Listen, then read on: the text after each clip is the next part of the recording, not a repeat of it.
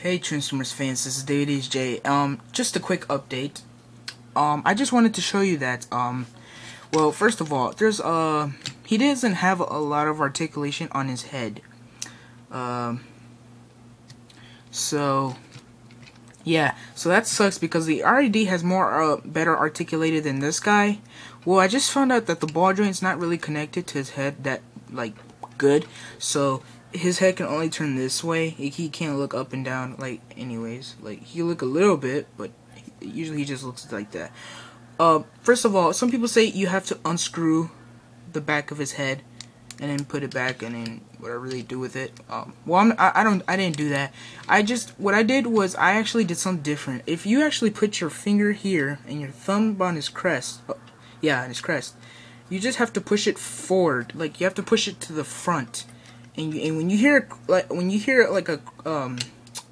crack, or not a crack, well, I don't know, a crack. Okay, let's just say it's a crack. You're just gonna push it to the front until you hear it. You heard it? Well, I don't think you heard it, but now the ball joint's connected. Good.